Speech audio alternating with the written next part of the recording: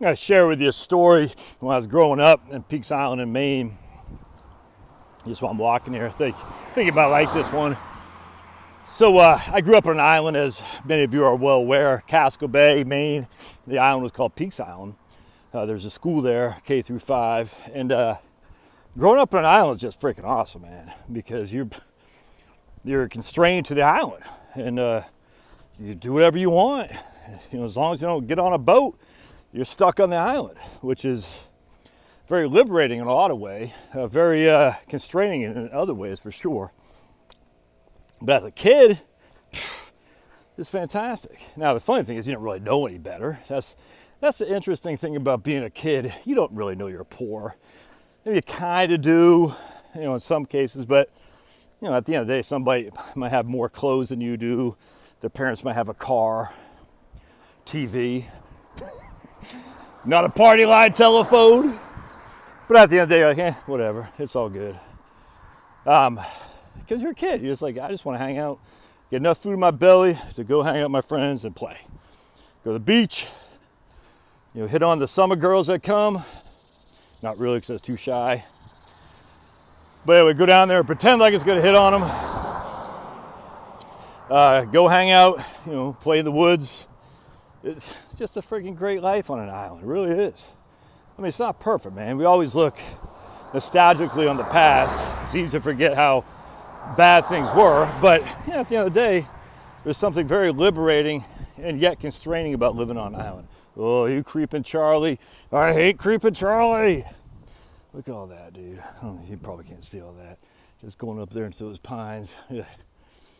Anyway, I'm not sure those oaks or maples. Or elms, I don't know. All right, so the first time, the two times jump out at me, my first time being free. I just remember I had a penny and a nickel. And we used to have this fire plug right in the front yard of our house, fire hydrant. And I just remember this like it was yesterday. It was bright yellow, and I was standing out there, and I had 6 cents. I can't remember if I got it I forgot how I got it. But anyway, I remember my mom telling me that I could go down to the store if I wanted to by myself and buy some candy. I must have been 5 or 6 years old. And this is like in 1975, 76, my friends. So I might have been even younger than I don't know. But you know, 5 cents, you could buy 3 pieces of candy, right? Or 6. You could buy 3 penny pieces, or 6 penny pieces, or 3 2-cent pieces, or a combination thereof. You gotta get your math skills going. Well, anyway, I remember going down there and buying that candy. That's pretty fun. It was kind of nerve-wracking because I never walked to the store by myself. It was literally just right down Central Ave, take a left on, was it Island Ave? I can't remember what this Main Street was. And there was Feeney's store right there, which later on became the post office when they did a rebuild of Feeney's and made it bigger, like a grocery. Anyway, so I did that, and that was pretty cool, but that wasn't that much. The first time, though, the real first time of being free, and I don't know how or when or where or what, if my mom forced me or if I convinced her or what, but she let me go into town, into Portland, all by myself. I mean, I got to take the boat all by myself, get off the boat all by myself, and walk around Portland all by myself. Now, even back then, and it's still today, in Portland back then was 65,000 people, which it still is today. But Maine did not have 1 million people back then, I don't think. So 65,000 people back then was a hell of a lot bigger than it is now relative to the overall population. And Portland was pretty much maxed out, other than going up. And I don't think anyway, I don't think it's ever going to be more than 65, 70,000 people. So probably 40, 45 years later, Portland isn't nearly as big, relatively speaking, to the rest of the state as it was back then. Now, it wasn't a city, it wasn't Boston, you know what I'm saying? But it's the biggest city in the northeast outside of Boston.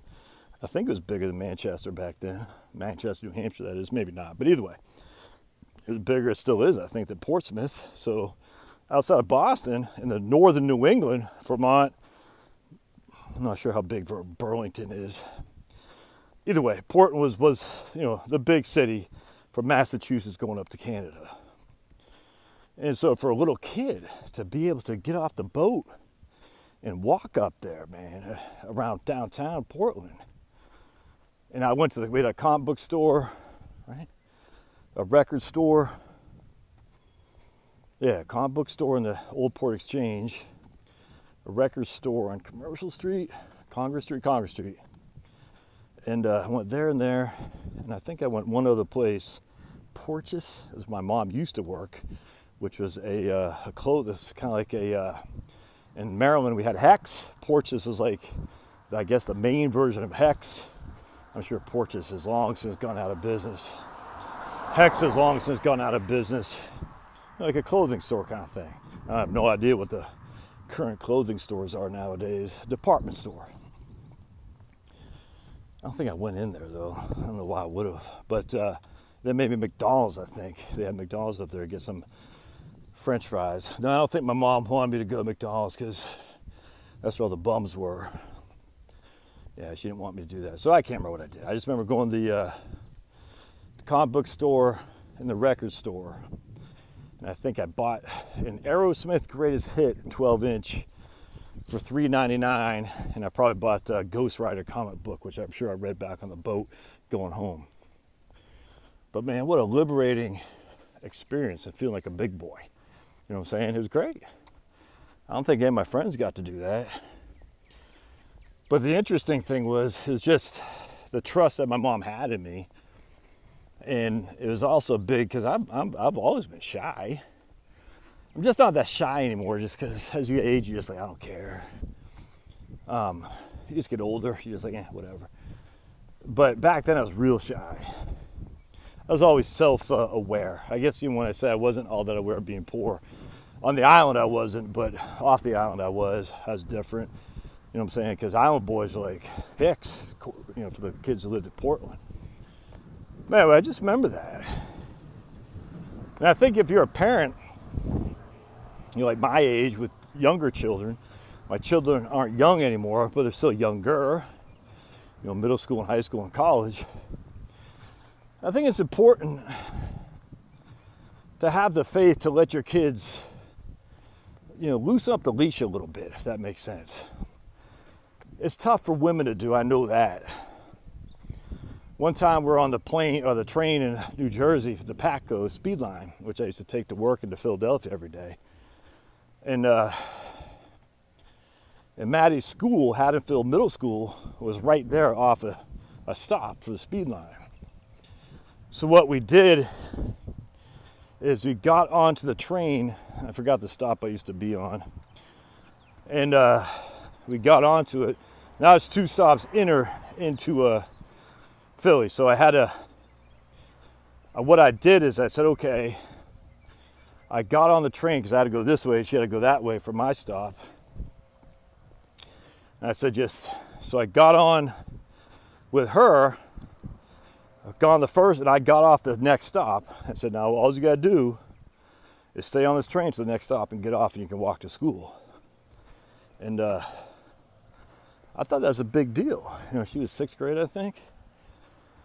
Taking the train in Haddonfield, the speed line by herself. Maybe it was even 2 stops. I think it might have been 2 stops. Maybe we got in Collingswood. I can't remember. But anyway, and my wife was nervous. That's what I'm saying. I think women are a lot more nerve-wracked when it comes to, you know, letting your kids, the leash loose a little bit. She was nervous. But I thought that was a good experience for her. I do. And she was nervous too, Maddie said. She still says, Dad, I can't believe you let me do that.